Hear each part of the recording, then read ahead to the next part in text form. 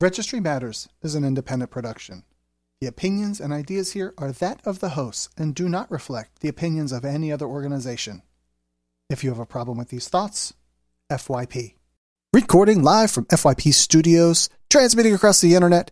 This is episode 111 of Registry Matters. Larry, it's 111. Were you born in the year 1111? That was actually very, very close. Huh. You've been alive for that long? Well, I've been trying to find the exact stone they chiseled it into so I can be certain, but it's worn through all the years, so we're thinking it might be in that zone there, but I'm not sure of the exact year. So when Moses was bringing the tablets down, I heard he had 15 commandments. You tripped him and one of them broke, and that's how it ended up to just be 10, so it's your fault? I guess so, yes. Do we have any late-breaking news that we need to cover before we dive into what's going on with all of the hot topics for tonight?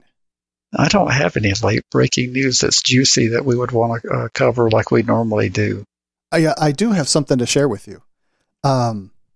We had a guest on the podcast, 3 months ago, an attorney, and I just saw his co-host post something on Twitter that he would like for his kids to watch a program called Cosmos that National Geographic has picked up for a second season. And the person that hosts this, during the summertime, maybe it was even a year ago, got accused of sexual misconduct and all that Me Too movement type stuff. And they delayed production of the showing and releasing of the show, and while they conducted an internal investigation.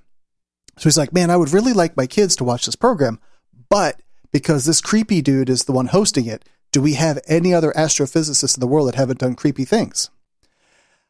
They just did an internal investigation and they said, hey, we didn't find anything that we could pursue. So they moved everything back to where it was. And I'm just so very bothered by where's the due process? And I'm sure we're going to have some articles in here tonight about that. But why is it so hard to, why can't we just accept that you have to then bring forth evidence? You can't just say, this person accused me, therefore you're guilty, and now you're a piece of crap and go home. Well, I don't understand what's complicated about it. The desire is to have more convictions and to make these alleged victims whole. And these pesky things called due process, it's just an impediment. They know what they did. And again, I think it was in the last podcast when I talked about the governor, or the podcast before, the last episode, or the one before, where I talked about where the governor of New Mexico got to break all the rules, and she got to re-victimize the poor accuser. But we just can't have that, Andy. We've got to get these people made whole. The quicker we get these perps off the street, the sooner these people can begin to heal. And I don't know why you don't understand that. I guess I'm just not wired or smart enough to. All right. Well, what's complicated about it? Well, so we have something that's called Eighth Amendment. You have life, liberty, and pursuit of happiness and all that stuff, and due process and not getting locked in a cage and all that stuff without all of those protections. So if someone just accuses you and you have your whole life ruined because of an accusation, I'm not saying we shouldn't believe that the victim has some sort of evidence to present. I just don't think that we should throw everybody under the bus just because there's an allegation. Well, let's just explore a little intellectual honesty here, because I've pontificated for many of the 110 previous episodes about the importance of how difficult it should be and how the founders intended it to be difficult to put people in cages. And that it was better that guilty go free than innocent be incarcerated. You've heard that over and over again. Yep. Well, let's examine that, because the founders, when it comes to impeaching a president, they did the same thing. They created a very, very, very difficult process to impeach a president. They did not want the whims of the people to come along and have buyer's remorse about someone they had duly elected and put into high office.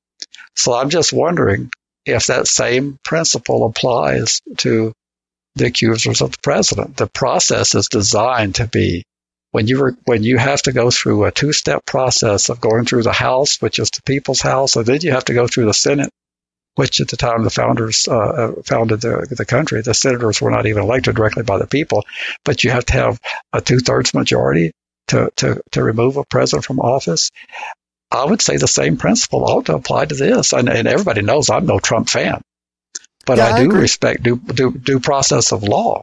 And until the evidence is overwhelming, this president gets to occupy the office. Certainly, because, 60, whatever, was it 60? Yeah, 60 million people put him in office, so that's what the will of the people was. I get that it should be hard to remove him. I totally get it. So you buy into the same notion that I buy into about it should be hard to put people in cages, and it should be hard to remove a president, and it is hard. And this president will not be removed from office. Yeah. Not by, he may be removed by the voters, which is not looking very likely, but he won't be removed by this process. And I think everyone that's following it to any degree realizes that. And I think, I don't know if we touched on it on the podcast. It does feel scuzzy to me that the leader of the Senate comes out and says, well, I'm going to work with the president's defense team to make sure this just, moves through and we can just almost like file a motion to squash it. I don't remember what the terms were. That sounds scuzzy to me. It may in fact sound scuzzy, but we weren't given a lot of guidance in terms of how these processes were this process. It's actually two processes. It's the step one of the impeachment articles being adopted, which is closely resembles an indictment, and the step two of a trial. But we didn't get the kind of guidance from the founding fathers. It might have been hot in Philadelphia, and they might have been trying to get out of there, and they might have not thought this through carefully. This may have been the end of a long journey, but they didn't tell us that evidence is required. They didn't tell us that evidence can be excluded.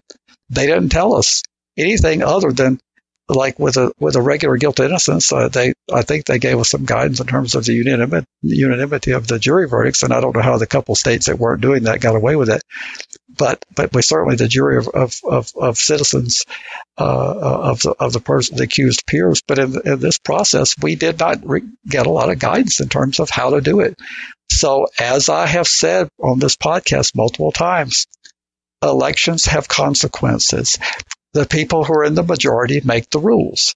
So the Pelosi crowd made the rules in the House, and the McConnell crowd get to make the rules in the Senate. One tiny little caveat that I will put in there. We've both found clips. You found a Lindsey Graham one, and I found a McConnell one. Back in the Clinton impeachment, they were like, well, we need to hear from witnesses. We need all of these things. And now they're like, well, we don't need to see any of this stuff. I mean, I guess you could say it's two different presidents, two different situations, so you would apply different rule sets. But at the time, they said they wanted evidence, and now they're like, we need to move on. Well, you need to play that Lester Maddox so we can say what that is. Oh, so I should play Lester right now. For you to come back and call bigots my admirers is a farce. It's an act of hypocrisy. It's a terrible way to treat a guest on your show, and you know it. Hypocrisy. So Mitch and Lindsey are both being hypocritical. And at the time they made those quotes, they did not realize, it was early, it was a little over 20 years ago, they did not realize that those quotes would be so easily retrievable at the time. You wouldn't have been thinking. You wouldn't have been thinking along those lines. What you would have been thinking is that, well, the major networks, which we only had 3 in CNN in those times, I don't even think Fox was on the air in 98. It would have been very close to in that ballpark, yeah. But they would have been thinking that they could say that with a straight face, and no one would play it back later. But they did say that. They did say witnesses were necessary. But it's one of the many hypocritical things that goes on in the world of politics. Again, the voters of those two states can hold those two. Mitch happens to be up for re-election this year. They can hold him accountable if that hypocrisy bothers them. It doesn't, in my view. I suspect that he'll win re-election from the state of Kentucky. And to take on that tiny little detour, my understanding is he's one of the most unpopular senators in the chamber. Well, it's wonder. I don't know how we could come to that conclusion. How does he manage to get the votes together to be the majority leader? How does he do that if he's so unpopular? Yeah, I just understand that in his state he has something of like 30 or something percent popularity, whatever. But apparently nobody that runs against him is any more popular, so you just win. Well, now you're talking about within the chamber of his colleagues, he's unpopular. No, within I'm the state talking about of Kentucky. I'm talking about Kentucky. Yeah. Well, 6 years ago, he was popular enough to win the re-election. Totally understand. That is my understanding, and I could be wrong, but I just think I've heard in passing that he is a ridiculously unpopular senator in his state. But again, well, didn't they say the same? Didn't they say that about Ted Cruz when he just won re-election in 2018 in Texas? I didn't hear, but running against. He managed to be reelected against the guy who was running for president. His name's escaping me at the moment. Beto O'Rourke. Or maybe it's Beto O'Rourke. I guess it's Beto O'Rourke. So, but yes, there was some hypocrisy there. Yes, there seems to be a lot of it. All right, I'm for reforming our criminal justice system. Too many people are locked up in America. Well, the first one comes from The Guardian, and U.S. states move to stop prisons charging inmates for reading and video calls. I can't fathom, Larry, one of the things that we would want in the United States is for people to read more. Anything. I don't care what it is. They should read more and more and more. And we should perhaps pay them to read. But no, in prisons, we're going to charge them, 4 cents a minute to read, I think it says. This is asinine. It's crazy. It's 5 cents a minute. Unbelievable. Well, I just don't understand. We've got the hardworking taxpayers out there trying to make a living, paying taxes to get their kids educated, and there's no free lunch for them. And that's the problem with liberals, is they always think there's a free lunch, that they want to just hand out money. And, somebody's got to pay the cost of this technology. Somebody's got to pay for this. I mean, why not let the inmates pay for it? Why do I have to tax the hardworking citizens of this state when these people we're already feeding them, we're taking care of their medical care, we're already doing all these things, and then you want to mollycoddle them more with a computer? What is it next that you're going to want? Well, I think that we should restrict them from having contact visits, or at least in-person visits, and we should move everything to a really shitty voice chat system that kind of cuts out and breaks up all the time too. It's not even the quality that you and I are using for free here now. It is much, much lower. I think that would be better. That's exactly where the article in this podcast later is going to talk about that. But that's where it's. I don't know how to address it, because it's a reflection of the voters, and there's voter apathy towards making life better for prisoners behind the walls. They've raped and pillaged and plundered society, and we're having to take care of them already.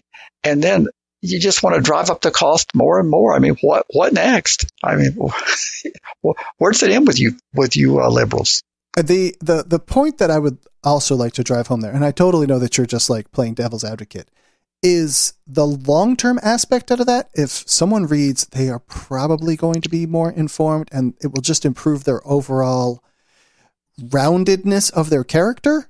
So it's almost like we should pay them to read. And actually, that reminds me, I recall as a kid, like the girl that lived across the street from me, she was a super brainiac, and she would go around and she would do some sort of a pledge drive, whatever. Hey, if I read X number of books, will you give me $1 a book, $5 a book, whatever? And she would read 20 books in the summertime, and we would pay her to read, and she would donate it to some charity or some, whatever organization she was involved in at school.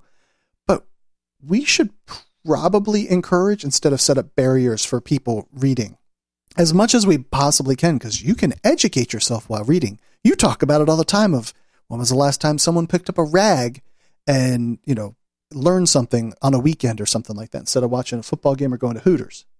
Gee, did I say that? I've heard you say it. Maybe you haven't said it publicly, but you certainly have said something similar to me. So, well, I do find these things problematic, but try to look at it from the prison administration side. They're being squeezed also. Prison administrators have been squeezed for all the things that they have to be responsible for, that have been largely delegated and dumped on prisons. The opioid crisis, they all end up in prison. They all don't end up in prison. But the mentally ill people, so many of those are in prison. And prisons have gotten more and more expensive to operate. And it's the very rare prison administrator that actually has control over who comes in. They're usually sent there. courts send them there and impose these sentences. These sentences are reflective of the will of the people. So the prison administration is in a predicament where there's a constant need for more and more funding, and they're looking for revenue angles all the time. Having engaged in conversations with corrections officials, that's the battle they're always fighting, and looking for ways to offset cost and offload cost, and trying to fund the operations. Because when you go to legislators looking for more money for institutions, that's just not really high on the priority list for funding. It's just not. Let's see, I've got an old VHS tape, if it hasn't degraded, where the director of Minnesota prisons was interviewed back in the 80s, and he was talking about we have a good prison system here. He said, but you don't go out and campaign on having a good prison system and win votes on it.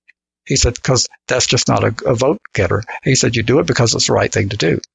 And as prison administrators are constantly squeezed, they're looking for this, and they sit in their staff meetings and come up with these. Well, we can raise some money this way, and the cynical would think, well, of course they're putting it in their pocket. But I don't look at everything with such cynicism. I suspect the financial pressures are driving some of these decisions. That doesn't make them the right decisions, but I suspect financial pressures are driving some of this motivation to charge inmates for everything. And just to cover one last little piece before we move on, though, is who's the one that bears the most burden? A friend of mine, while I was gone, his family was able, and believe me, it did not dent their budget at all. He would actually get money put on multiple people's books so he could spend more than the $50 a week on store goods.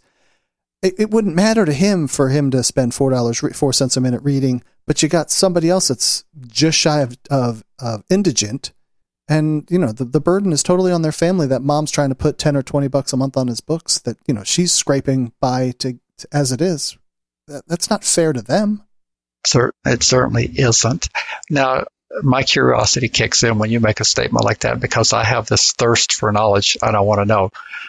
So I haven't been in prison, so I would like to know, when you're running money through other people's books because you're spending in excess of what you're allowed to, that can trigger an examination to wonder if that inmate's being exploited. And Then I'm wondering, what is the typical handling fee? So, for example, if you wanted $50 put on your books and you have someone do that, what would a typical handling fee based on your experience be? Because the person who's going to be the diversion for that money A, you have to trust them to make sure they don't spend it on themselves, but B, what's their cut? I want to say I remember something of either 10 or 20%. So somebody might get $10 a store for that $50. Yeah. And someone in chat says it's 20%. So yeah. So for $50, it's 20%. You'd get $10 a store call and give them $40. Uh-huh. Well, that's good information to have. So you have to be affluent enough to have extra funds available, and then you have to be willing to give up approximately 20% of the revenue so you can funnel that. Just for some stupid zooms and whams and cinnamon rolls and soups, man. I mean, that's how this dude made it. Seriously, man, they serve food. It is not great food or good food even. And you need all of that extra carbs and garbage stuff, but that's what he did. So, further down the article, it said that those who read slower could mean inmates could be charged $12 to $18 for a 200-page book. Now, that's funny. Dude. That's garbage. And I mean, again, God, I really don't want to stay on this one that long, but all you can do in there is they're warehousing you. What else are you supposed to do? So it's like the easiest thing. You want people to stay out of trouble. You don't want people slamming dominoes because that pisses some people off. You don't want people jamming on the TV because that pisses some people off. Like, the only thing that you can do that will not piss everyone off is read. And they're squeezing that to make it so that you can't do that in private, and now you're having your time to read restricted. That's garbage. Well, it is. All right. Well, then we should move over to the Philadelphia Inquirer, where my probation office is not a fun place to be. This one looks like it's a freaking party. What's going on with this one at Philadelphia?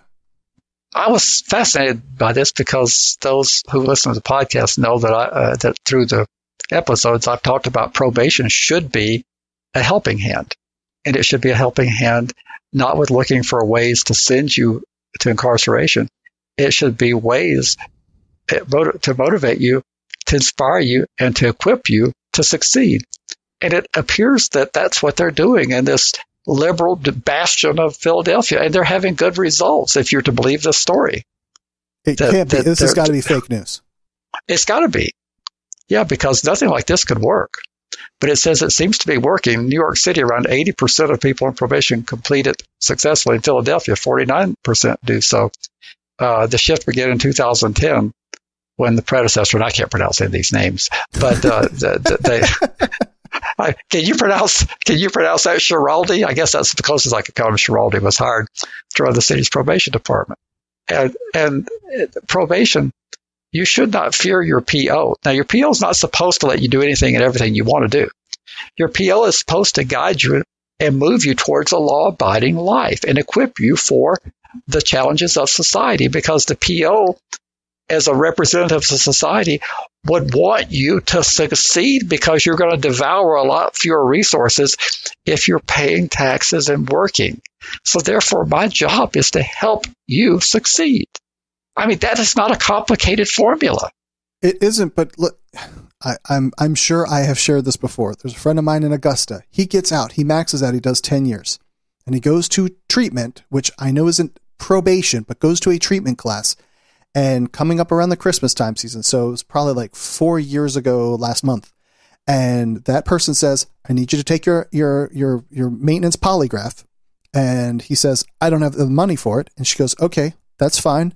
I will drop you from class, which will be a probation violation, which then you'll get revoked. And then you get to go back and visit your best friends in your cell block.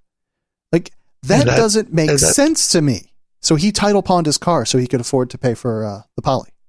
And that's a story that you hear all too frequently, that this happens. Now, of course, they're a business, and they don't, I mean, they're good capitalists there. They don't want to carry unpaid people.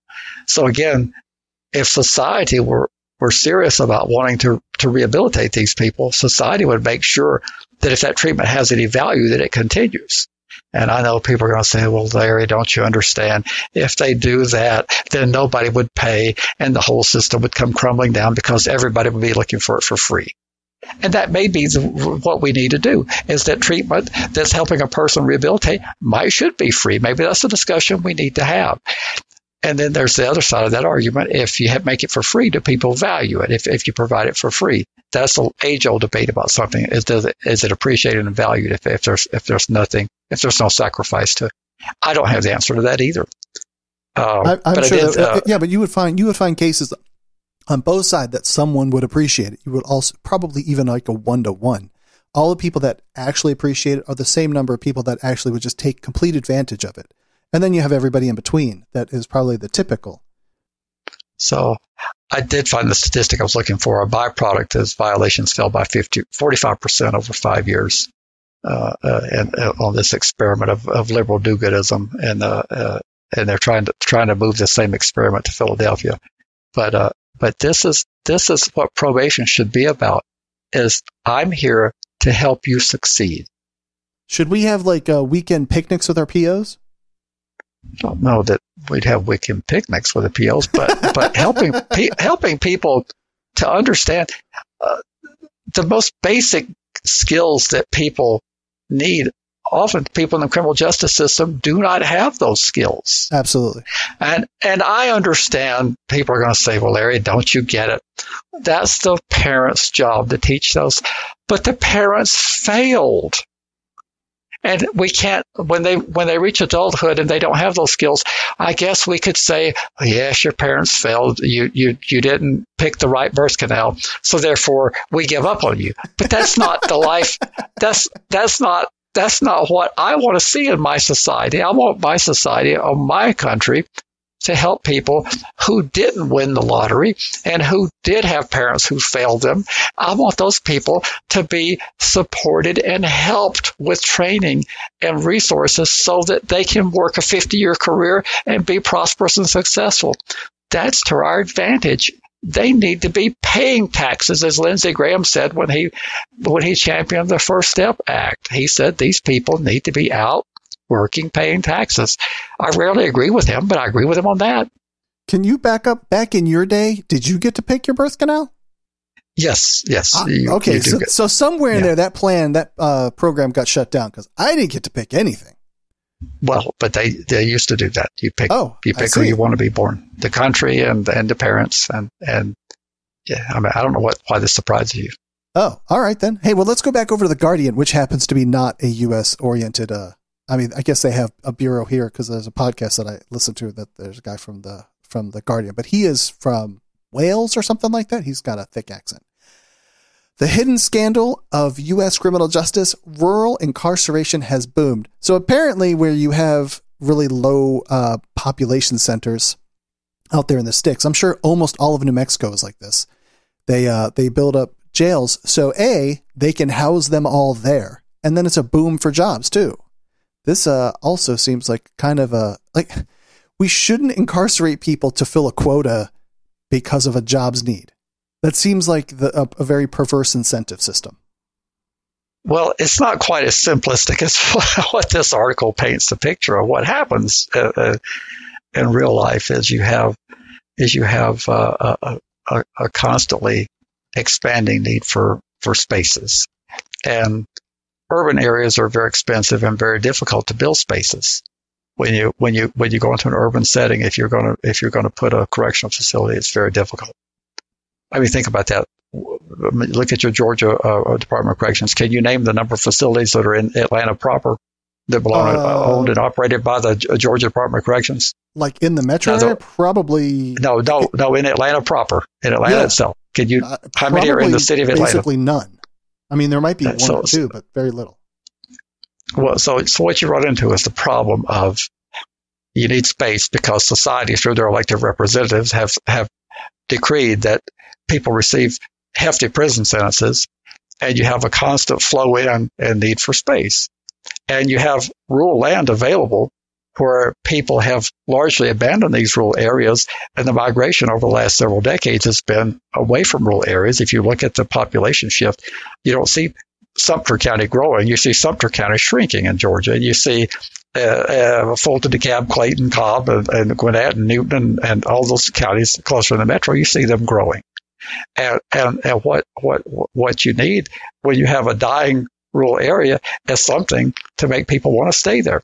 So what happens is land is cheap, labor is plentiful, and you end up with a correctional setting there. So states build their prisons there, and then the counties also realize that there's money to be made because the states are generally chronically short of space, and they're looking for ways to enhance their budget because they don't like to tax their declining population anyway. So they look to build, well, let's say we have need for 80 beds a day will take care of our population. Let's build a 350-person facility. And we can sell those spaces to the federal family, which includes immigration, customs, ICE. We can sell them to the BOP. We can sell them to the Marshal Service, and we can sell them to state prison, and we can sell them to the surrounding counties. So you end up with, it becomes a tool of economic development. And so you end up with a major employer in a dying county that employs the people that are left there that want to work. That's what happens. Let me ask you this question. And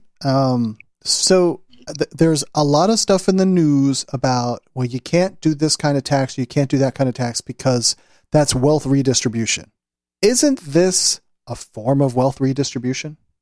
Well, I'll answer that simply. Everything is wealth redistribution.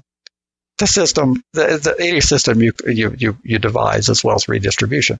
And wealth redistribution is okay depending on which way it's being distributed. And I'm on my soapbox now, but if the people of the conservative persuasion are on the receiving end of wealth distribution, they're fine. It's only when they're on the giving end that they have problems with it. And I've talked about essential air service that's subsidized for rural areas. They're fine with that wealth redistribution. I talked about rural telephone service where they actually used to string up lines. The conservatives were just fine with that wealth redistribution. When I talk about postal services being closed because of the high cost of running postal delivery, they're just fine with that wealth redistribution. I mean, we can go on and on with rural electrification. We can go on and on. they're fine with that wealth redistribution. But when you start redistributing it the other way, where you start subsidizing things that are going to primarily urban dwellers, then they have a real problem with that. But yes, this is wealth redistribution. These are state facilities being built in a rural area that are bringing millions of taxpayer dollars and jobs to a rural area. That's helping those economies flourish, and that's the reality of it. But like I say, everything's wealth redistribution. It just depends on which side of. If you're on the receiving end of it, you're fine with it. If you're on the giving side, where you're getting less wealth than what you're paying out, then you have a problem with it. Is this another one of those hypocrisies? This is definitely a hypocrisy. Is that going to be the title of this particular show? Is going to be hypocrisy? No, our transcription is how is he going to deal with this word hypocrisy that's going to pop up several times? How is the automated transcriber going to transcribe that word as we pronounce it, as we keep mispronouncing it? I don't know. Maybe it'll be like HYI-pocracy. I don't know. We'll see. Maybe it'll be something that has to be fixed throughout the whole program because of hypocrisy.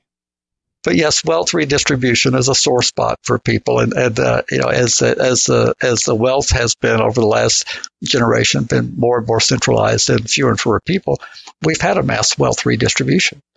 But it's been in favor of the haves more than the have-nots. The middle class has largely stagnated, and in reality may have even gone backwards.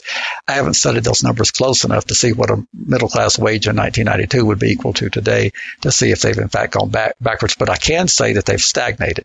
That the growth, when you adjust for inflation since '92, has been negligible in terms of middle class income growth. But in terms of the executives and the higher level management, the elites, their income has grown exponentially in the last 25 years. And then there's an article from the Associated Press that New Mexico jail's ban on-site visits offers video chats. Sweet. And they show a picture of a little boy talking to his mom on what looks to be a very crappy little screen. And like, she's not in the frame very well. She might be too short and maybe she can't adjust it. I don't know what's going on the inside of the walls. So the other thing that seems to be the point, or seems to be a very important point, is to bring someone out of prison. The most important thing, and maybe it's not the most important thing, is to have family support, to be connected back out there so that you would be incentivized. You would have a reason to not go out and redo your criminal activity.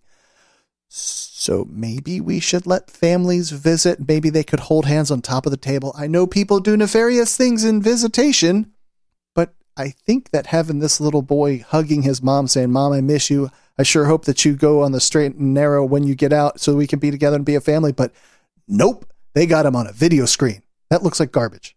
Well, let's be clear. This is the San Juan County Detention Center, which is the county jail for the far northwest Four Corners area of the state, and they didn't have contact visits to begin with. They were visiting through the glass, through the telephone.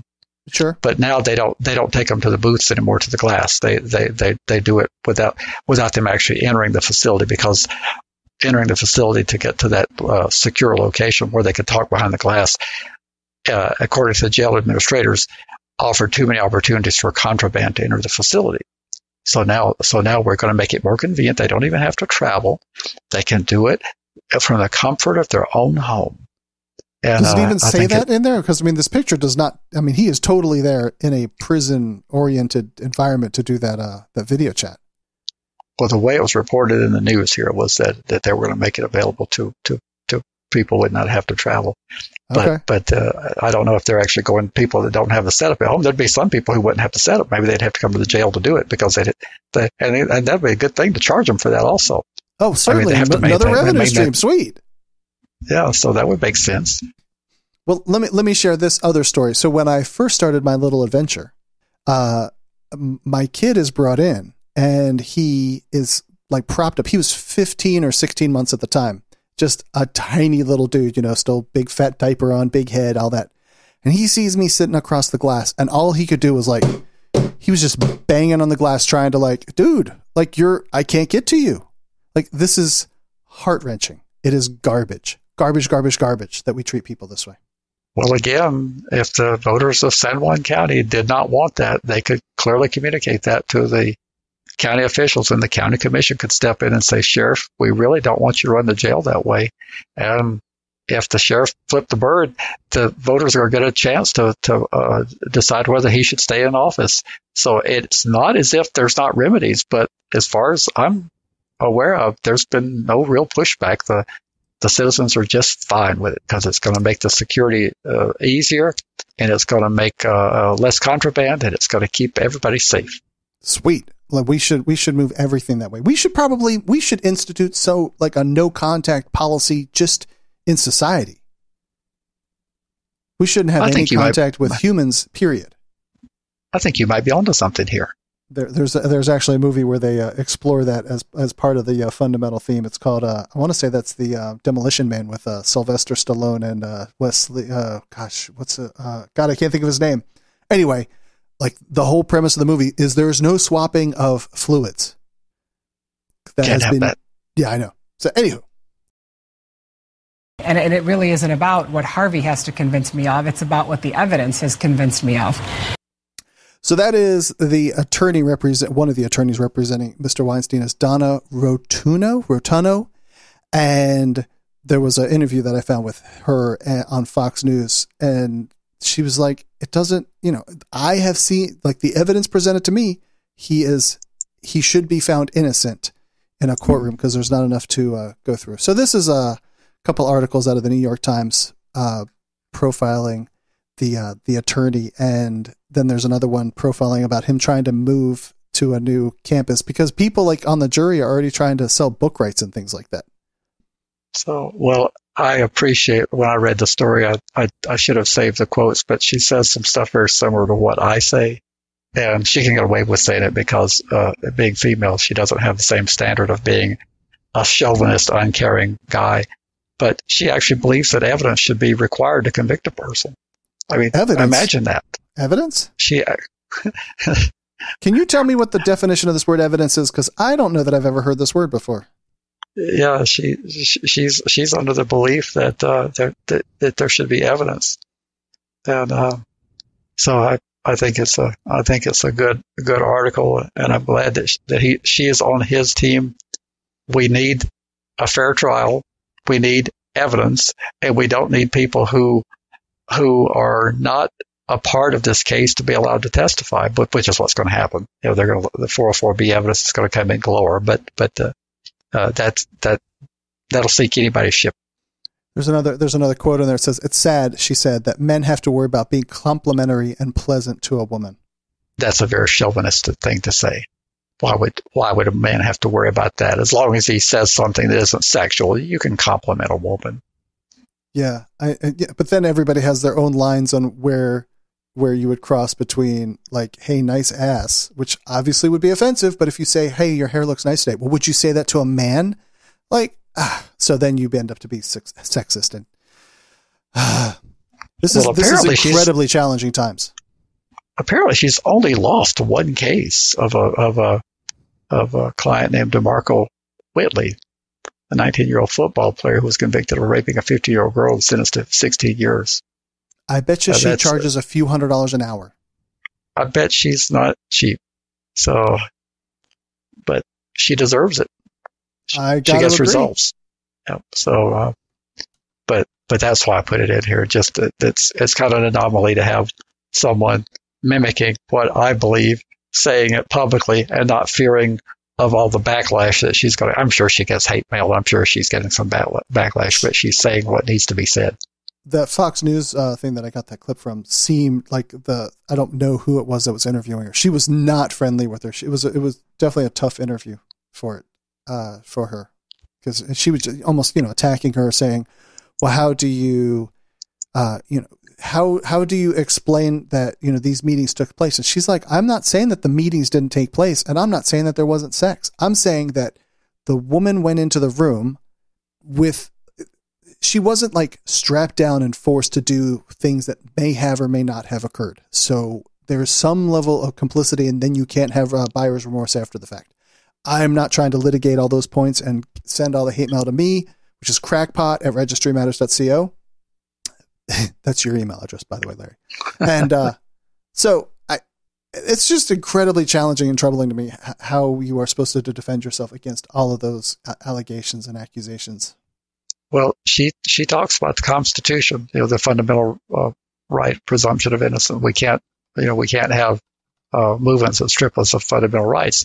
Now, people professed great belief in that document, but yet they've willingly stood by and said yes at every step of the way. It's kind of like when they interview a sex offender, they always say, aren't you responsible for this predicament where all these unconstitutional things are being imposed on? Every sex offender I've ever seen that's on the registry has always said yes. And every person who's interviewed should say, no, I'm not responsible for unconstitutional laws. And we should have been saying a long time ago when people say that we're re-victimizing these people when they have to be cross-examined, we should be saying, no, that's not what we're doing. That's the fundamental design of an adversarial system. That is precisely what the system was supposed to do. There's no victimization here. It's unpleasant. You're trying to put a person in a cage. And before we can let you put that person in a cage, we have to examine your allegations and your evidence, and it's your burden, state, to carry. It's not their burden to carry anything anywhere. It's your burden, prosecutor. It's your burden, accuser, to carry the day with evidence, not emotion, evidence. And one thing to add to that would be not mob rule either. That is correct. It's supposed to be evidence. It's not supposed to be a mob. This is a mob scene going on with Weinstein. He's not going to get anything that approximates a fair trial. I mean, did you see the way that Los Angeles indicted him as his trial was about to get underway? I mean, that's all intended. I don't have any evidence, which I require, that was a coordinated thing between the two prosecution offices. But it certainly is possible that there was some discussion. And even if there was not any discussion, this is a terrible thing to do. Let the person get their trial in New York, see what happens.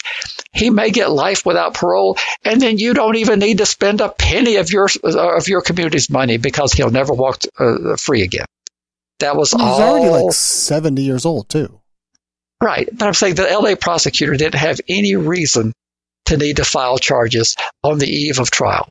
They did that because it's hot in the news and they got themselves on the news, and possibly coordination. But like I said, I don't have any evidence. So I'm only just saying possibly, because I would require evidence to go beyond saying that this is a conspiracy.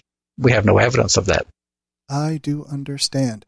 Well, next up, we have a couple articles that are related to, to me, I'm just super duper fascinated by it. One of them is from a Microsoft blog, and the other one. Well, we had another Weinstein article here also. Well, we kind of we'll go back to it, but we touched on it because he's trying to move the the case to a different place. Yes, he was asking for a change of venue, which is to move the trial out of the location, and that's likely to go nowhere. It's very, very hard to get a change of venue, and the burden is on the person moving for the change of venue. There's no presumption of anything. You have to come in with evidence to show why you can't get a fair trial, which it costs money to come to that evidence. You've got to come in with surveys and questionnaires and evidence, and it's a very expensive thing. A trial like this would be very costly to move, because all of a sudden, if you set up downstate or upstate or whatever they call it outside New York, if you set this trial up, you've got to carry all the players to that location: the judge, the bailiff, the prosecution team, the defense team. You've got a trial that's going to run for weeks, and so it just very unlikely that they're going to get a change of venue. But that was the other article here, is that he wants a change of venue, which is likely to be denied. Don't you think that the judge would have already put some sort of gag order on there? There's a quote in there that says, last week another potential juror posted a message on Twitter asking if anyone could help him leverage his jury service to promote his new novel, a witty black comedy he wrote. Isn't that like unkosher? Well, sure it is, but these are human beings, and they have desires to make money and to be famous, and to we're going to be dealing with flawed, mortal human beings, and they're going to say that they're not biased because they're people who want to sit on this jury. This means a lot to folks. If you sit on this jury, you're going to be sought after for a long, long time. I assume that this trial will go on for months and months and months. I'm assuming it's going to be several weeks. I don't know if it's going to be months and months, but it's not going to be a 2-day trial. And those people potentially are, you got to go ask for time off of work and all that stuff. And yeah, there's going to be a circus around your house as they find out who the individuals are that are on the jury.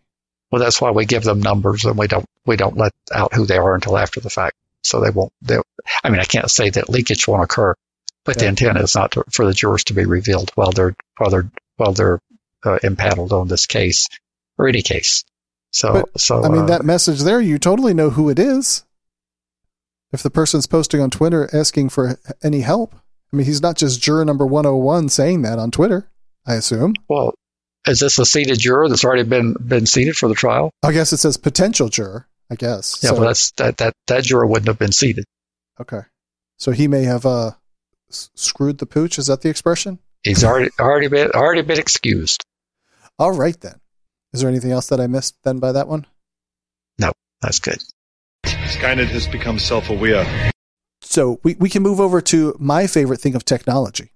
And a couple articles, one from Microsoft and another one from Engadget, talking about Microsoft shares the new technique to address online grooming of children for sexual purposes. And I'm just super interested in this because of it being technology that they're using artificial intelligence to look at the chat history of people to determine if they are acting in a predatory way as an adult to a child, which I think is super interesting. But it does seem that it would be also hard, because how do you learn what is predatory without the actual outcome of it being predatory? You could have, like risky chat or something like that, but that's not necessarily predatory until you actually cross the line. You'd have to have some sort of threshold for it to learn what that line is. Well, I'm not a guru about tech, but I'm assuming, I'm far from a guru, but I'm assuming that their ability exists out there to monitor chat conversations in real time. I've heard that anyway. Yeah. So if a person says, I'm 14, and you say, how would you like to meet up at the what is it, Starbucks or where people or wherever you'd meet a 14-year-old? Wouldn't that, if you had an algorithm that could pick that up, wouldn't that be predatory behavior? That might be, but potentially, since you've already slam dunked the ball on that one, start scaling things back to where there's significantly more nuance and things move significantly slower in how somebody might try to communicate with a minor. Of where does the line get crossed that triggers a thing? But and also the other to push this back into your realm, Larry, of where you would be the expert. Where does it cross the line of it being something that would interest the DA? Well, when there's a law broken, that's where it should cross the law. Should the DA be interested? Is it against the law in most states for an adult to meet up with a 14-year-old at Starbucks? Probably not. So and there would be yeah, I mean, that would unto itself be predatory. It probably would move there because a 30-year-old has not a lot of business to be with a 14-year-old. But you would, and this day you would have to prove. You could meet that burden if you could prove that the purpose of the meeting at the Starbucks was to engage in an illicit sexual activity. It would be a violation of the law. But if you never mentioned sex and you said you wanted to talk about the resignation of President Nixon, and you had a person who had great interest in civics, and you wanted to meet at the Starbucks, there would be no crime. Mm-hmm. But now you surprised me because you're the big believer in technology being the solution to all problems, and we can have the computer sentence everybody. We don't need human beings. So now here it is. We're trying to use the technology to do great things to try to derail predatory behavior, and now you're having doubts. Now I'm confused. Don't be confused. There are things that I think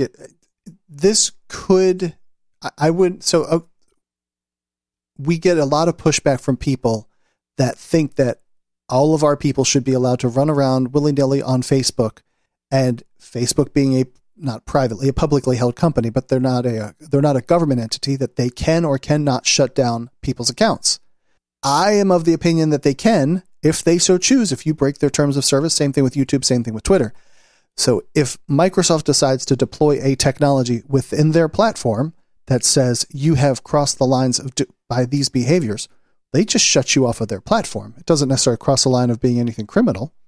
So that you're just accepting their terms of service, and they say you shouldn't do anything that would be inappropriate with someone under the age, depending on your local laws may vary, blah, blah, blah. This is just a tool for them to help police their system from people being assholes. Okay, so now I'm more confused. Are you for it or against it? I'm interested in technology, so therefore I'm for it. But as depending on where this goes, I'm definitely against the facial recognition stuff being used by police. But this being within Microsoft's platform, if they then turn these things over to the DA, I probably would have a problem with that, unless someone actually then goes and does something nasty. But that's a crime after the fact, which all crime would be after the fact, wouldn't it? There's no crimes before the fact. Well, if you turn something over to the DA, theoretically, if the line hasn't been crossed, at the most the DA could talk to the police and say, "Would you go out and do a knock? What they call it, a knock and chat or a knock and talk?" There'd be nothing to prosecute. I keep telling people when they say that they want to get all this treatment, but they can't get any treatment because of the report rules. And I tell them, until you cross the line, until you've broken the law, you can get all the treatment you want. You cannot go in and get all the treatment that you want after you've crossed the line. So if the DA turns over, if Microsoft turns over stuff to the DA and the line hasn't been crossed, there could be no prosecution legitimately if someone hasn't gone over the line of what's lawful behavior. Meeting the kid 14 to talk about President Nixon at Starbucks, it would be hard. You could possibly say contributing to the delinquency of a minor, because that's a very broadly written statute in most states. And probably most parents would not want their 14-year-old to go meet with a 35-year-old at the Starbucks to talk about President Nixon. So that might fall within the zone of contributing to delinquency, because delinquency of a minor is really whatever the parent or guardian doesn't want them to do. Yeah. So you might, but if they report stuff, what's the problem if there's no law broken? Where's the problem? You should be all in favor of this. I am in favor if you haven't crossed the line, and they're just using, because there's too many messages going by for anybody to actually read them. So they're just using this to weed out the wheat from the chaff, is the other expression. Ready to be a part of Registry Matters? Get links at registrymatters.co. If you need to be all discreet about it, contact them by email, registrymatterscast@gmail.com. You can call or text a ransom message to 747-227-4477. Want to support Registry Matters on a monthly basis? Head to patreon.com/Registry Matters. Not ready to become a patron? Give a 5-star review at Apple Podcasts or Stitcher. Or tell your buddies at your treatment class about the podcast. We want to send out a big heartfelt support for those on the registry. Keep fighting. Without you, we can't succeed. You make it possible. Let's move over to an article from The Appeal. Georgia to execute a man for a crime that no longer gets the death penalty.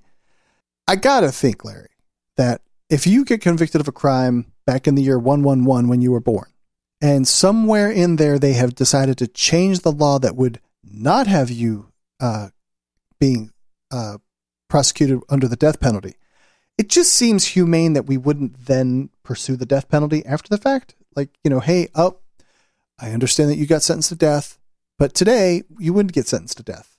So we'll let that one slide and you'll just get life without parole. It just seems a more humane thing to do, but not here in Georgia. Well, see, and therein lies the nuance where I'm going to come at it from a different angle than what you would expect. It was the judgment of the court, and it was the order. So the people who are in charge of executing the orders and sentence of the court, you're opening up a Pandora's box if they say, well, it shouldn't be that much time. So under today's law, they would have only gotten 30 days. Under yesterday's law, they got 2 years. So I'm going to unilaterally decide to open the floodgate and let that person out. That's not the way the system works. At the time, the death penalty was the penalty for that crime, and he was sentenced to death. Now, this this illuminates the need when you reduce penalties to actually deal with what happens with the people who've previously been convicted, which no one wants to touch that because it's complicated and requires a lot of administration to figure out and to undo convictions. Like if you downgrade something from a felony to a misdemeanor, then you've got all these people who are convicted felons that wouldn't be convicted felons today. Well, the state of Georgia, when they did this, all they had to have done was to say that anyone who was previously sentenced, that those sentences would be automatically converted. They could have put that into statute. They didn't. So we assume that legislators know what they're doing, that they know the ramifications of their actions, just like when they reduced the penalty of the proximity in age. There was a high-profile case from Georgia, from Gennaro Wilson was his name, and he'd had sex with a girl, consensual sex, and they gave him a whole bunch of prison time, 8 or 10 years, and then they changed that because they were close enough in age. They made it a misdemeanor where a person could get no more than a year in jail. All right. And they didn't want to release all the people who had previously been convicted, but they did release Gennaro Wilson. And Thurman Baker, who was the Attorney General of Georgia at the time, he said, it's my job, and I swore that I was going to do my job, and these people were sentenced, and I am going to make sure that they stay in prison until they've served all their time. That's what Mr. Baker said. And so I think that we would probably need to fault. We've got fault and we've got credit. The fault is the legislature for not doing the job thoroughly, and the credit goes to a system in Georgia that very few states have. Georgia has a politically insulated Board of Pardons and Paroles. If this had to go through the chief executive of the state, Brian Kemp would not have granted this. What ultimately happened was the execution was scheduled for Thursday night. And the Georgia Board of Pardons and Paroles, which operates in secret and is accountable only to themselves, they decided that this was not right, and they decided to exercise their executive functions, and they granted him clemency and converted him to life in prison. But if Georgia had the citizens, where the citizens could have weighed in on this, I just about bet you that the public opinion in Georgia would be that this man, by golly, he was sentenced to that death, and he ought to have paid his price for his crime. But that secret Board of Pardons and Paroles conducted a hearing and decided to commute a sentence. Brian in chat asks, isn't there a general legal principle that if a law lessens a punishment for a crime, that anyone sentenced under that crime have a right to request resentencing? No such principle I'm aware of. That was the whole fight about Obama's administration when they reduced the crack cocaine disparity, and all these people are in federal prison for long periods of time for the crack, and the cocaine prisoners were not serving such long sentences, and Obama had to commute and had to reduce their sentences, and he engaged the National Association of Criminal Defense Lawyers to put together clemency packages asking for his Attorney General encouraged clemency packages so I can give these people the relief because the law didn't do that. So you're just done for it. You got to figure out how to get a lawyer to get yourself resentenced. Well, you don't get yourself resentenced. Obama gave the people clemency that were convicted if they had served as much time as would have been required by the new law, they were eligible for clemency had they behaved themselves in prison. And there were some criteria. That's why he needed the application packets, and that's why that they sought the NACDL's assistance so that they could get those people out of prison. That's one thing that led to a significant reduction in the federal prison population while he was president. The first time in 40 years, I might add, that the federal prison population went down was during the second term of President Obama. But that's neither here nor there. But no, there's no principle I'm aware of that says if the crimes are reduced, unless they're specifically crimes, the statutory changes are presumed to be prospective in enforcement, not retroactive. So it works both ways. When there's and we're trying to have it both ways here. We're trying to say you can't impose anything retroactively, and that's what the ex post facto clause does prevent. But a law doesn't automatically. If it's less than the penalty, it's not presumed to be retroactive unless it's specified that it's to be retroactive. And they don't do that because of the complexity. You've got 26,000 people in prison that did the same thing. They don't want to go through all the work of unraveling all those people. That is true. It would be, but just from the difference of death or not death, which would be a very, very small number of people. But I get your point. That would be far fewer. Yes, you would have far fewer people in Georgia. It'd be interesting to see the specifics of how many people were sentenced under the old law to death that are still alive and haven't been executed. Because Georgia does a pretty good job of executing people. They're in the top challenges with it. Yeah, they're in the top 5. But it would be interesting to see. But like when you change this criminal justice reform, it's one of the battles we're going to fight. And when on the off chance that something is reduced from a felony to a misdemeanor because lawmakers are beginning to recognize the felony status, what that does to you for the rest of your life, trying to figure out how you would undo all those felony convictions that happened for the last several decades. I mean, some of them would be dead. It wouldn't matter. I doubt that very many states would come forward and say, I want to clear my father's name because he wasn't no convicted felon after this change. But the people that are still alive, that would be a significant undertaking to change all the records to reflect that was a misdemeanor. We can't be doing all that. Let's move over to this News Journal Online. This one is super quick, and I just want to get your take on it because it's just buried in the middle of it. But it says Representative Tom Leake of Ormond Beach bill is seeking to prohibit bail for certain sex offenders was filed in October, just days after Volusia County judge reversed his earlier decision to grant Mark Fugler release, so $200,000 bail. The release of the former Embry-Riddle Aeronautical University professor and sex offender while his 15-year prison sentence was under review generated harsh criticism from many, including Sheriff Mike Chitwood. So, is that common that just like one class of crime would be ineligible for bail? Well, let's just put this in the context. This individual Fugler was convicted of several counts, and they pronounce that Volusia. But the judge granted him an appeal bond because that's within the purview of a trial court.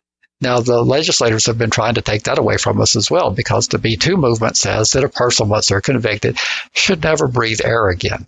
And despite the fact that there might be legitimate issues on appeal, they need to be sitting in that jail cell while they're appealing. So an appeal bond or a supersedious bond, have become very rare. But this judge had the audacity to grant a bond. But it didn't sit very well with the sheriff. So he went on a campaign blasting the judge, and judges get elected in Florida, and the state filed a motion to reconsider, which I've got that in the show notes. But the reconsideration was granted, and his appeal bond was revoked. But the real consequences are, because of the high profile nature of this, Florida is going to put a restriction in the law that doesn't give judges the limited power. It takes away the limited power they have to grant a supersedious bond. And there are legitimate reasons why people, our court system is not perfect. And some people that have the wherewithal would appeal just because they have the ability to appeal. But some people who are appealing feel like they have come up short on due process at some stage of the process, that egregious mistakes were made. And some people just say, I'm straight out innocent. I want to appeal. So you got to appeal from prison as the way this is headed. That seems like that makes it much harder. It makes it far harder when you're appealing from prison. But that's, like I say, that's also driven by the Me Too movement. The victims advocacy, the victims industrial complex doesn't want anybody to have due process. They don't want anybody to have appellate review. They don't want anyone to have habeas corpus review. They want you just to go ahead, say guilty, or they're going to find you guilty anyway. But they want you just to go ahead, go away, and rot in prison. And then when you come out, if you manage to get out, they want to hound you for the rest of your life with additional punishment that was not a part of the sentence. They want to continue to stack registry requirements. They're constantly lobbying for more and more restrictions that weren't a part of the sentence. They're always wanting to insert themselves into any removal process you get from the registry. If the state provides a removal process, they demand to be heard. Of course, the registry is not supposed to be a part of your punishment, but somehow they've decided that it's their inherent inherent right to be heard on that? I mean, we're headed towards where due process is going to be nothing. Yeah. You seem to have gotten back up on the soapbox. I did. Are you off? Okay. I'm off. People are sick of hearing me. Yeah. Or they're also sick, right? They could be sick, but I think they're sick of hearing me. That's why our numbers are going up. They are growing up, Larry. Mm-hmm. I will attest to that they are growing. Now, as I was saying, drugs are bad. You shouldn't do drugs. If you do them, you're bad because drugs are bad. Okay, it's a bad thing to do drugs, so don't be bad by doing drugs. Okay, that'd be bad. Drugs are bad. Okay. From the Marshall Project, people on probation and parole are being denied perfectly legal medical weed despite statewide legislation or legalization. Some counties ban probationers and parolees from using medical marijuana, so the chronically ill turn to less effective and more addictive prescription drugs. Just before we even go into anything, alcohol is perfectly legal to drink, me as a much older adult male at this point in time in my life. But my handlers say I can't drink it. What am I supposed to do about that? So doesn't this sort of fit into the same area? Well, it does, and they're taking a slightly different tack. They're saying, and they're right about this, as much as I hate to give them credit for being right, because generally they're not. But if you look at your conditions of your supervision, almost everyone out there, if you pull your conditions, it'll say comply with all state, federal, and local laws. So they're taking the position that since it's still against the law federally, that we can, in good conscience, allow you to break the federal law. I mean, we're supposed to be holding you accountable to the law, not encouraging you to break the law. I mean, you have to give them credit for that. They are doing they're following the letter of that JNS. If it says obey all state and federal laws, what are they supposed to do? Say, well, only the federal laws that we agree with. That is true. That we don't disagree with. Except for when this crosses the line that the couple people that they profile in this article have gotten prescriptions from doctors, say, for things like seizures or chronic pain, and maybe they rub some of the CBD oil around their lips or like on their gums, and it helps them not have seizures or have reduced pain so that they can function. I would call it an asshole move that they say, nope, sorry, we're going to lock you up if you test positive for dope because of this. Well, what this is going to do is this is going to be litigated, and we're going to have a body of case law develop. It's going to take some time, but we're going to have a body of case law. There's two ways this could be solved. We could put pressure on Congress to take this off the Schedule I narcotics list. And that is something that I wish the Trump administration would do, because they would be in the best position to do it. Anything that the Democrats try to do is vilified because they're trying to turn loose a tidal wave of criminality on the citizens. But if the Trump administration would take the lead on this, they would not get vilified. I promise you. If you can find a Democrat that will vilify them for trying to legalize and take marijuana off the Schedule I list, I would be so shocked. I'd almost offer you $1,000 to do that. But so they could take the lead on doing this. That would be one way to get it off the schedule, for the Trump administration to say, look, Congress, please remove this. And Congress would being that Trump owns the Republican Party and the Democrats are for it anyway, this would be a unanimous thing that would be easy to do. And there'd be no vilification. Bipartisan support. Yes, there would be bipartisan support. So that'd be one thing that could be done. The other thing, in the absence of that, which if the Trump administration doesn't lead the way, then will be litigation. What we'll have to have happen is that we'll have to have people argue that this is a government intrusion in a legitimate area of medical practice, where the government is depriving the doctor of their with the doctor-patient relationship. And the conservatives claim they're all about that doctor-patient relationship. They respected that when they were having all the debate about the Affordable Care Act and about how they wanted to preserve the decision between the doctor and the patient, and how. So that's what's going to have to happen. If it's not removed from the schedule, then we're going to have litigation, and we're going to have inconsistent decisions. The Alabama Supreme Court is going to say it's okay for probation to do this because it's a violation of federal law, and the Michigan Supreme Court is going to say it's not okay because it interferes with the doctor and the patient's relationship, and it's the state deciding medical care, and we're going to have decisions all over the map. But that's what it's going to take to change this. That sounds just like same-sex marriage. That's exactly what's going to happen. And eventually, a few years out, it may make its way to the U.S. Supreme Court, and we'll get some guidance. Or hopefully public policy will change. if all the people listening to us, which there's now, about 56,000? Yeah, plus or minus a few here or there. If all the people listening to us would call their representatives that serve them in Congress and say, look, why are we still scheduling marijuana as a narcotic? Why are we doing that when 30-some-odd states have made it legal for medical? I will just put a pin in there that the guy that we voted to be president put an attorney general in there, says that, marijuana is a gateway drug to all the bad things. Well, that attorney general is no longer there. I don't know what Barr's opinion is, but that one's no longer there. But Trump has a lot of political capital, and he could burn a little bit of it on this issue if he chose to. Doesn't even seem like he would have to burn it. He would have almost everybody on board with him to begin with. He would. There'd probably be the Tom Cottons. There'd be some people that from deeply conservative states would say, I ain't going to have no part of this, Mr. President. I support you, but I can't do it on this, and we're going to have to just agree to disagree. But it would be very minimal opposition. I do understand. Anyway, I just think that, as you were just saying, to call your local representative and tell them this, I think that we, the people, are very poopy for making it so that people that have medical conditions that weed can fix, it is still not legal for you to get weed to fix it. I think that is just an atrocious abomination of how we treat humans in this country. Just my opinion.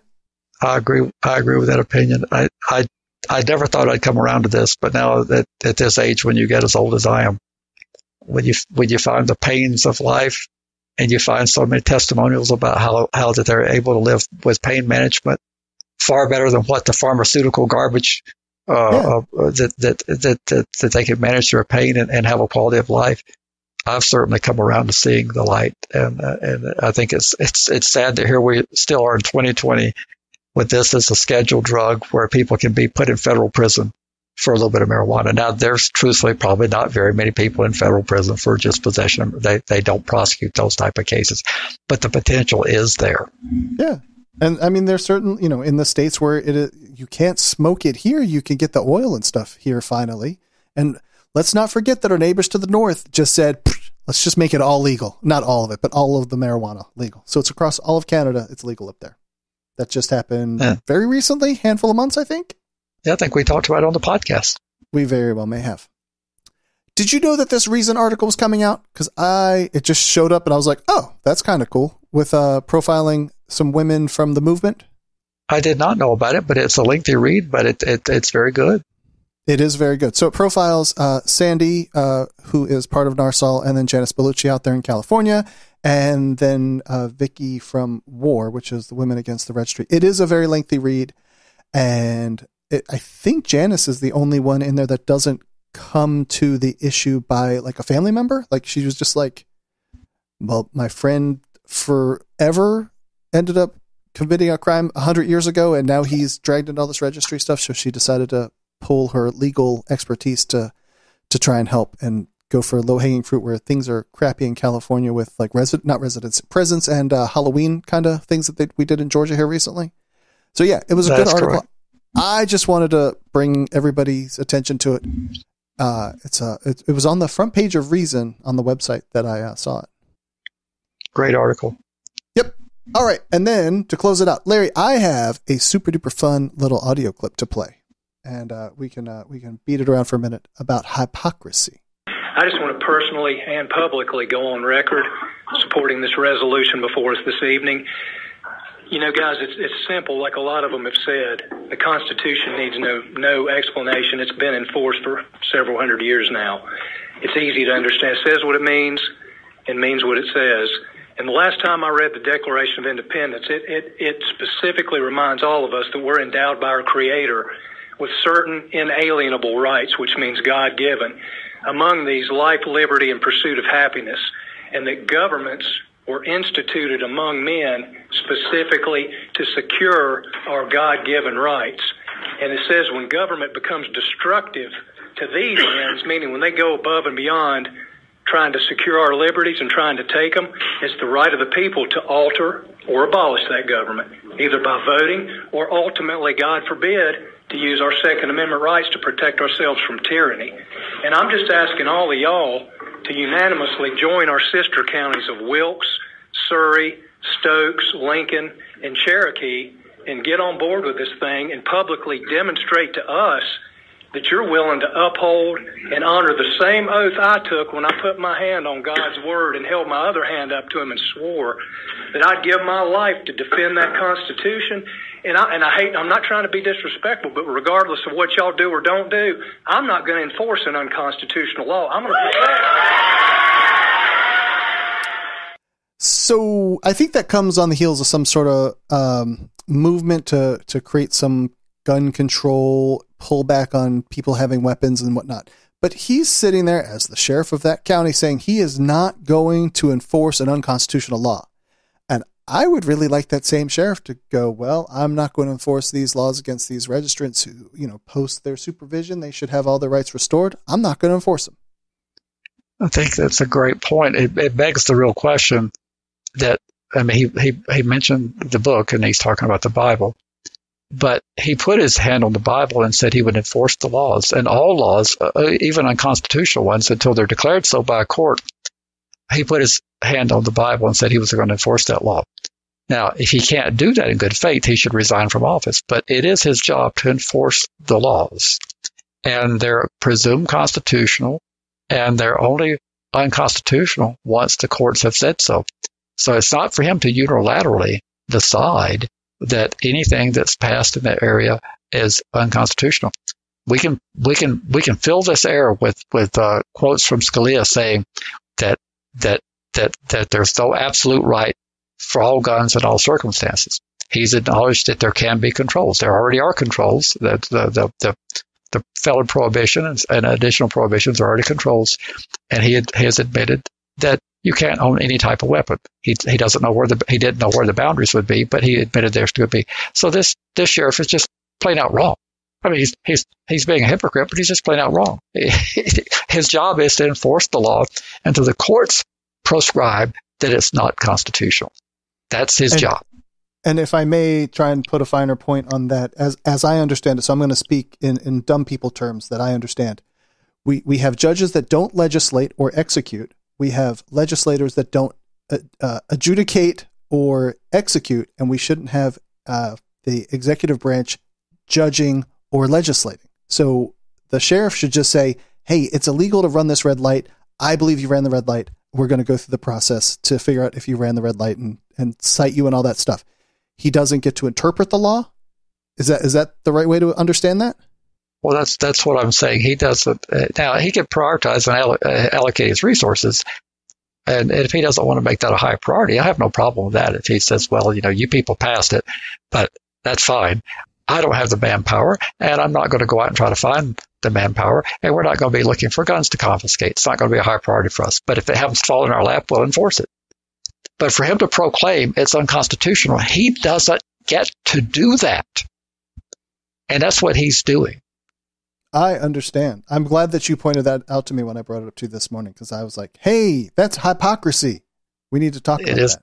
It is definitely hypocrisy. And that same group of people was criticizing Obama when he was in the office of the president, and he chose for his administration, Department of Justice, to no longer defend the DOMA, as it was known, the Defense of Marriage Act, which was the prohibition of same-sex marriage.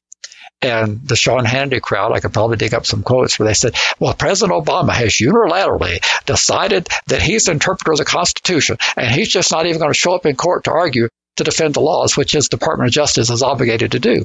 Now, it's amazing how that when it's something that you disagree with, which a lot of conservatives were not in favor of same-sex marriage, they thought it was an abomination. One person said, I'm not going to fight this anymore. I'm just going to acquiesce that it's unconstitutional. But magically now, those same people did you hear the cheers going up in that room when he said, I won't enforce the law? Absolutely. And all of them were, NRA wearing, gun toting people and all that. So that's also hypocrisy. Yes. Well, anyway, I just want to bring it up because it caught my attention this morning when I was looking through Twitter. And then the last thing that we have is you brought this up 5 minutes before the show. Mother Jones and Florida Supreme Court says ex-felons must pay fines before regaining their vote. So this is on the heels of them doing their state constitution amendment number 4, I think it was, where they allowed felons to vote. And tell me what the law reads. Well, the reason why I brought this in is because there was a little bit of hypocrisy on my part because I didn't understand. I didn't understand the amendment. I mean, we cover stuff from all the states, and we just don't have enough time to do the depth on every article that would really do justice. So when the voters passed the constitutional amendment, I did not realize that it had been worded the way it was, and there had been a hearing that there had been challenges to the amendment being placed on the ballot. And before it went to the voters in 2018, there was litigation because there were people who said it was confusing in terms of what the amendment provided for. Well, it turns out that Governor DeSantis did not know where it was, because in 2019 the legislature passed a law saying that you had to pay all your fines and fees and the economic part of your sentence to be eligible to be restored. And I was a bit critical. I said, well, there they go again. I mean, they just have this great fear that these people that have convictions, these felons, they're going to somehow go out and vote liberal. And I saw it through partisan eyes. Now I look at this decision. Now, this is an advisory opinion, and courts are very rare to give advisory opinions. But in Florida since 1968, they note in the opinion here that they've offered advisory opinions in rare situations for 50 plus years.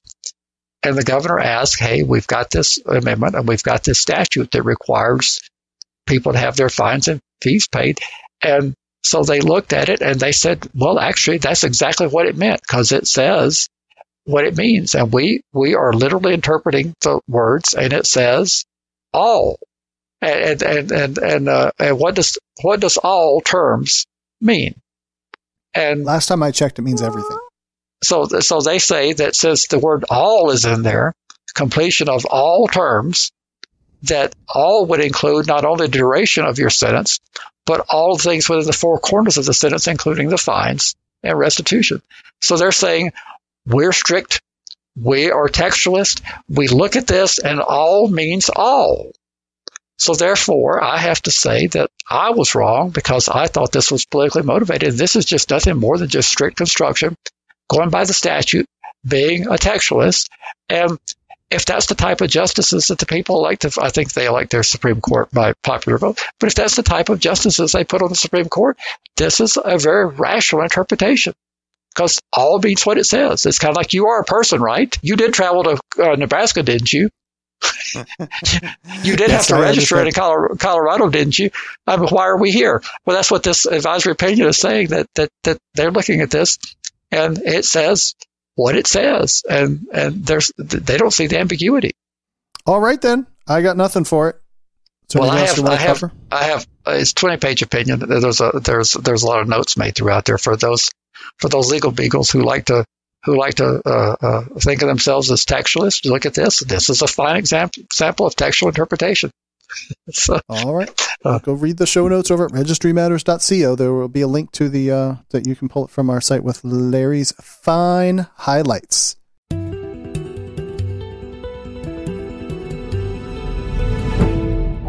Now, for our final segment, Larry, we are going to continue traveling down the path of becoming the most awesomest person to go to your legislator and make all the changes necessary, from where people have traffic lights all the way through where bridges are going to be built, and then all the way, of course, to taking down the registry in your neighborhood. My first question to you is, how do you find what is going on in the legislature? How do you find the calendar for even like when you should be paying attention to anything to be paying attention to? I don't like, where would someone begin at trying to, like, quote unquote, watch a bill? Well, I would assume every state I've gone to looking for the legislative website, they all have something that approximates a website, and some are more user friendly than others. But you would start by knowing when your legislature is in session. And so you go look on, they probably have a tab called calendar. So you'd look on and find out the session dates. They'll either be called calendar or session dates, and find out if they're in session. So that's how you find out that they're meeting. Like in Wyoming, they meet 15 days one year and 30 days the next every other year. And in my state, they meet 30 days one year and 60 days the next year. Interesting. So they're not. Is there a rationale behind that? the rationale is that the people need to get in, get out, and get the work done quickly. Okay.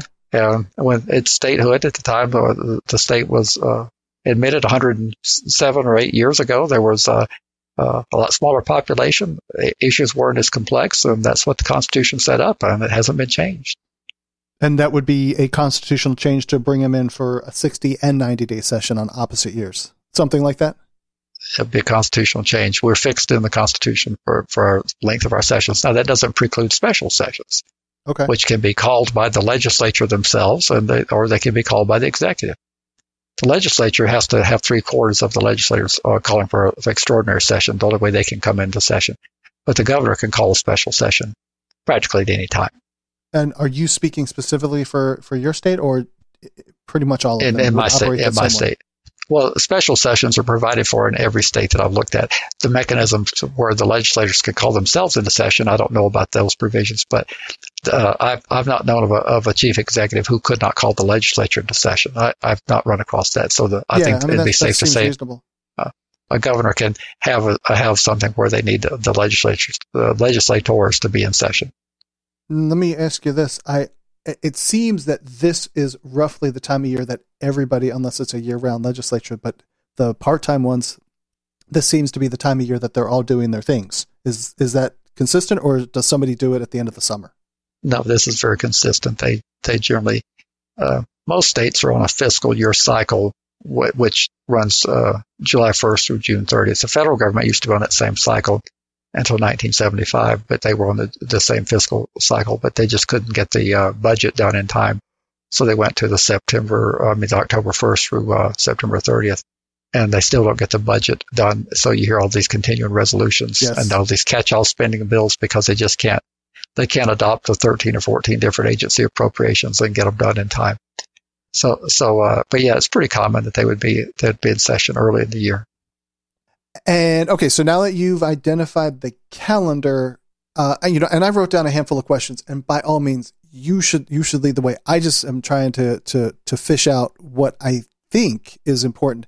Is after you know what the calendar is, it seems like even before that, maybe you want to know what the bills are to then have a reason to go look at the calendar. Which way would you do it what would be the most logical flow? Well, if you were looking at my legislature, you would look at those. There's a tab called Bill Finder, and you can look at the bills. Now they're titled and they have numbers, so they'll have start at House Bill 1, amazingly, and many legislatures are allowing pre-filing now. So it means before they're even gaveled in, they can pre-file a bill. It doesn't do anything other than just it lets the public know it's out there. In the old days, before we had pre-filing, you did not know what was going to happen until they gavelled in. That's when you could introduce a bill. But now you can pre-file. So like if you were to go to when I went yesterday, we had like 189 House bills already pre-filed and like 112 Senate bills already pre-filed. So you can scroll through them looking at the title. If the title interests you, then you can click on the bill and it'll print you up a PDF or a text copy of the bill. And then there's keyword searches. You can start putting in keywords. Well, a lot of our audience is going to be interested in sex offender, so you put in that as keywords. But that's not the only word you'd want to put in. I mean, you would want to put in probation, parole, assault, any number of any keywords you can think of that might appear in a bill. You put it in, and it'll bring up bills that have those words somewhere in them. And you may find something that you missed when you did your title search, when you were looking at the bills by title. When you do probation, you may find something that didn't pop up, or you look at aggravated, because they might be wanting to change the level of an offense to an aggravated. So you just put the word in aggravated, see what pops up, right? And click on that bill. So that you preempted my question of like what would be terms. So obviously, sexual offense would be one of the terms. That would be one, but like I say, you could just start throwing words out there. Like I just went through a litany of words you can throw into your keyword search. Yeah, and I'm just trying to help build some sort of little roster of words that people might be able to use to help outside of what would be obvious. Probation, parole, violent, aggravated. Okay. Sexual. Right. when you do find those, now you're faced with reading 100 pages or 20 pages or however long the bill is. You've got to go read it, and they're written in legalese, aren't they? Not really, some cases, but in state legislatures, you typically don't have those lengthy bills like you do in the federal system. You would find a bill that could be anywhere from a couple, 3 pages up to 30 pages, 40 pages, but it's not the hundreds and hundreds of pages you see in the federal system. So I mean, not a soul that serves in Congress reads those bills. And they're lying to you if they tell you they do. They don't. They don't. It's not practical to have a 1,100 page piece of legislation and actually read that. I know that came up during the Obamacare thing, and then I guess what was the big piece of legislation that everyone was bitching about that was 2,000 pages long that nobody read? I don't remember what that one was. Well, the Affordable Care Act was a big one, but it happens all the time with these appropriations, with these big mammoth catch-all spending bills. There are many hundreds, if not thousands, of pages of stuff tucked into those bills. Nobody reads them. Maybe it was the tax bill. Probably. Yeah, that sounds like the most recent biggest piece of legislation that would have gone through at the federal level. And no one read that. Of course not. And so I want to say that there was a quote somewhere along the way. Either one of those two is like, well, how are we going to find out about this? Like, well, we'll find out about it when it happens and someone challenges it. No one knows what's in there. That is correct. And so it's sad, but that's the reality. That is the reality of the complex world we live in today. We're not living in the 1780s. So government is far larger, doing far more things. And when you find a bill that says it's going to do all the terrible things to all of our people, you would want to know, or would you want to know where it is in the process? How many co-sponsors? Has it been signed? Has it been voted on? Is it in committee? Can you shed some light on all of those different things? Well, you're certainly going to know the posture of the legislation right now. In our state, everything's in the pre-file, and it'll stay there until the earliest anything can move would be Tuesday at noon when they gavel in. Nothing will move on Tuesday, and nothing will move for several days, because in order for anything to move in a 30-day session, it has to be germane to either the budget, or it has to be specifically requested by the governor. So it has to have an executive message. So they have a committees committee in both the House and the Senate that they go through a germanity test to see if there's an executive message for the legislation. So before things start cranking out, they have to be determined to be germane. And then this is not the case in Pennsylvania. It's not the case. So I'm only speaking from the state where I have the most experience. So in our 30-day session, they'll be going through the committees committee to find out if they're germane to the session. And then at that point, when they're determined germane, they'll be released to their next committee assignments, which will be at least 2 more committees. We run everything through 2 committees. So when you look at the code system they'll tell you what committees it's been assigned to. And that's where the action is. Mostly they're on the Judicial Committee or something like that. Well, Criminal Justice Committee. And in our particular state, we have the bulk of things going through Public Affairs in the House, and we have a Public Affairs in the Senate, and we have a Judiciary in the House, Judiciary in the Senate. So if it's the House bill, it's going to go through the germanity test, if I can pronounce that right, and then it's going to go to the Public Affairs Committee, as it's called, the House Consumer and Public Affairs Committee, and then it's going to go to the Judiciary Committee, and then it's going to go to the floor. But you can see at any given time where it is, and you can pull that committee's schedule and see if that bill is on it. Now, those who whine about they didn't notify me of anything, now let me just tell you how we used to have to find out what was on the calendar. I was going to ask you about this. Yeah, the way we used to find out what was on the calendar was you would drive yourself to the Capitol before we had the internet, and you would ask for the daily bill tracker. And you looked at the bill tracker to see where things were. And then when you saw what committee it was in, you would go to the committee office and see if it was on that day's agenda. And then you would get in suite with the committee staff and try to see if it was going to be on the next committee meeting. And so if that's a Monday, Wednesday, Friday committee, and it's not on the Wednesday, you're going to ask, well, do you think this is going to be on Friday? And they're going to say, we don't know. So then you would say, well, would you mind if I call you back on Friday to ask you? Because I don't live in Santa Fe. I don't want to come up here. So then you would call the committee secretary and say, is that on the calendar today? And they would say, no, it isn't. And then you would say, thank you. That's the way we used to have to do it. And the people gripe about the information's now at your fingertips of what we used to have a really hard time. Yes, it's really, as you said earlier, there's no sacrifice in getting it. There's absolutely no effort. Now, as the session goes into the waning days, things move really, really fast here. Really fast. Because you've got hundreds of bills and you've got a short period of time to cover them. And if a bill has made it through a substantial part of the process, it only has one committee to go, and then it would have to go to that chamber. So let's say a House bill's made it through the three committees it's going to go through because of the germane test. And then it's made it to the House floor, it's been approved. Then it's made it to the Senate, and it's made it through one of the two committees. Then every bill that's in that posture that has one committee to go, the sponsors of those bills are begging for hearing time. They're begging that chair to please schedule my bill. And everybody is doing the same thing. Can I get on the calendar? We've only got two more. There's only two more meetings of the Judiciary Committee. Will you hear my bill, please, Madam Chairman, Mr. Chairman? Will you hear my bill? And they've got all these people knocking at the door wanting their bills heard. And you just can't get to all of them. So somebody has to be told, no, sorry, your bill's not going to get a hearing. Sorry, here's what we're going to hear, and that's the power that a chair has.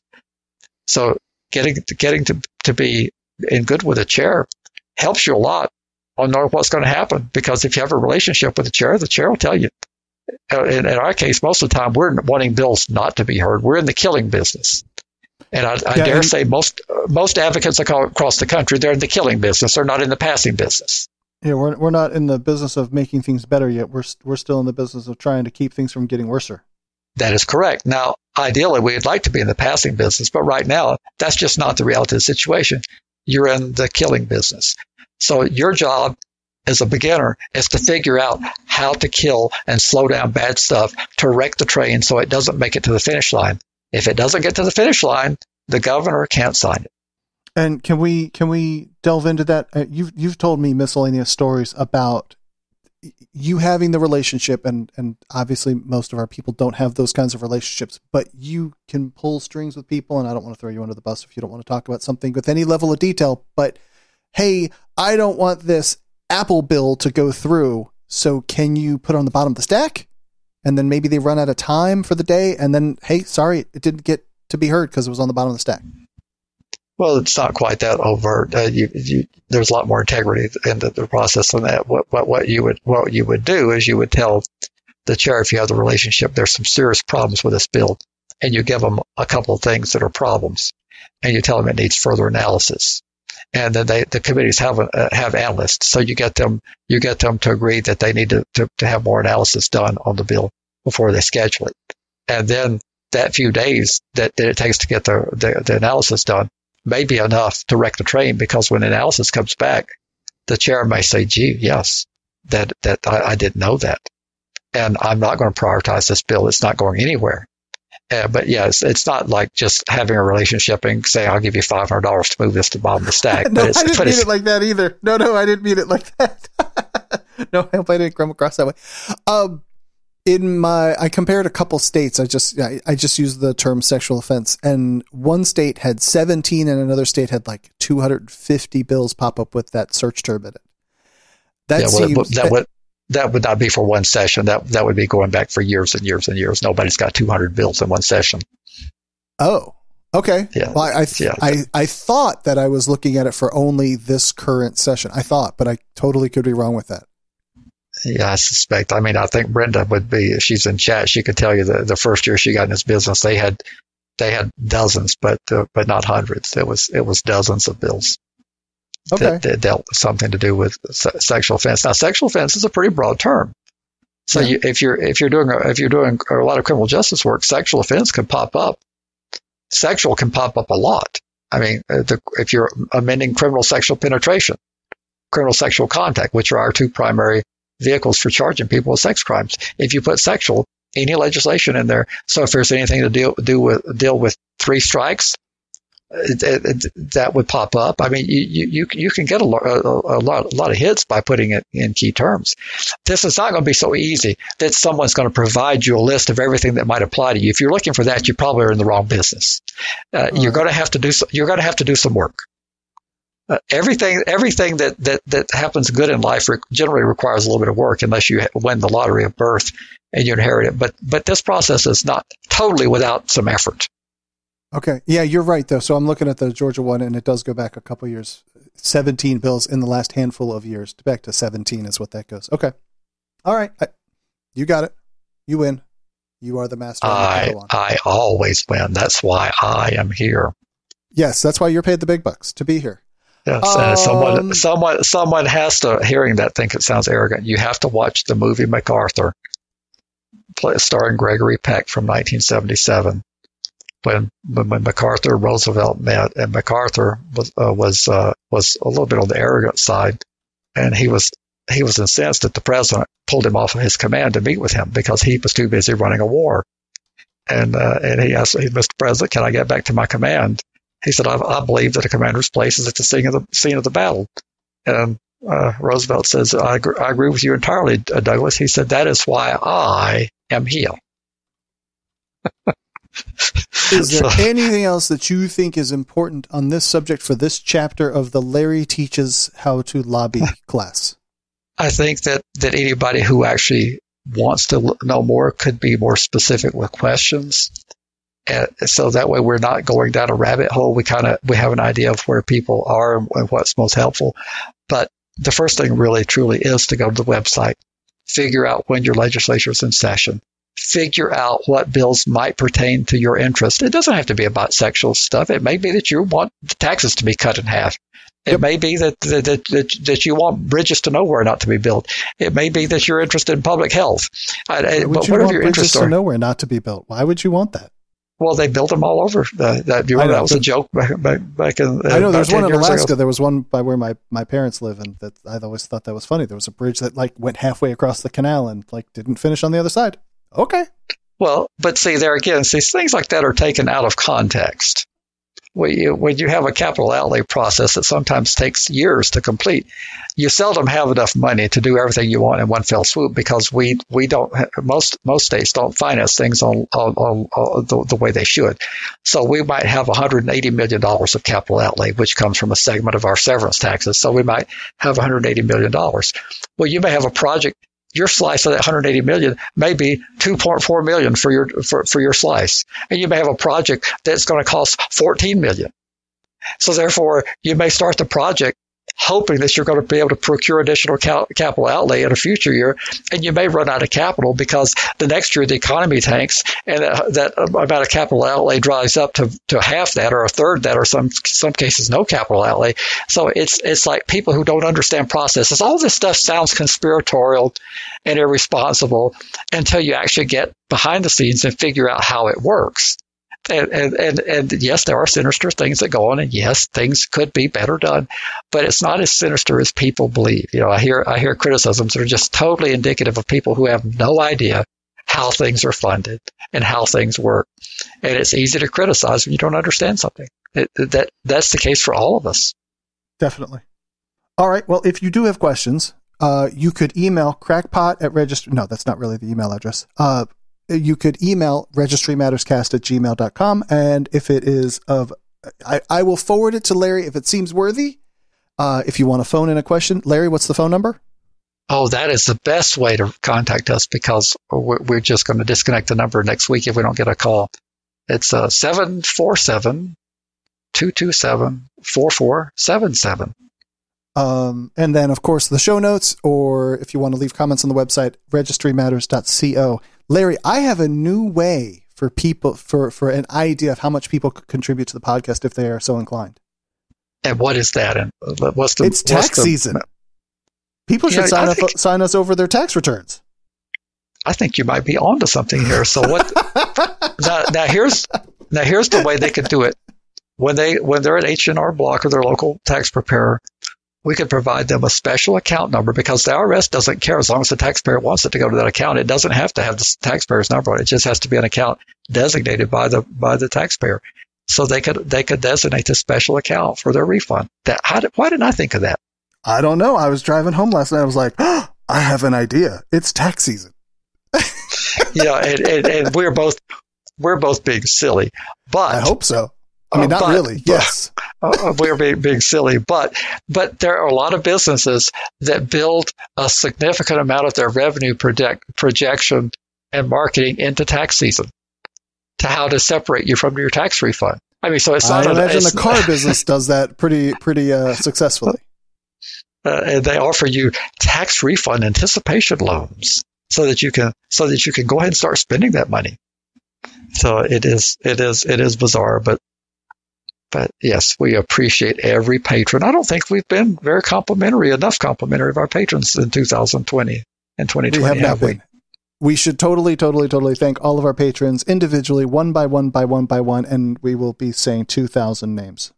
Well, it's a little bit less than 2,000, but we're growing. We are. We're going to hit 100 this year, or we're going to sign off. Really? You're making that hard claim? Yes. If we don't have 100 by this year, we're closing up shop. All right, then. Well, Larry said it. So you got about 350 days to get there. 345 days? We can do it, Andy. We can do it. I know we can. Larry, we are at an hour and 46 minutes, so we need to go. Let's get out of here. As always, Larry, thank you so very much. I appreciate your time, your knowledge, your expertise, your humor, and your knowledge from back before there was electricity and running water. Well, we didn't even have water, much less running water. You were here before water? You had to take a camel, and you had to ask the camel if the camel would share some water with you because there was no place else to get it. All right, Larry, I gotta go. Talk to you later. Bye.